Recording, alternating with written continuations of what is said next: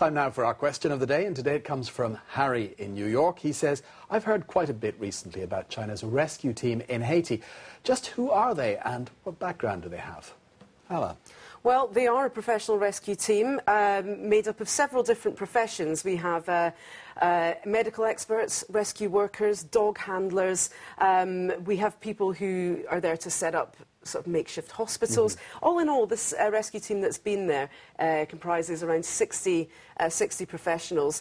They were able to, as soon as they got news of the earthquake, they were able to leave within 1 hour and 20 minutes. So they've certainly got lots of experience at this. And there is another medical team heading out on the way, as we heard in the headlines today. So certainly experienced, and they know their stuff. Yeah.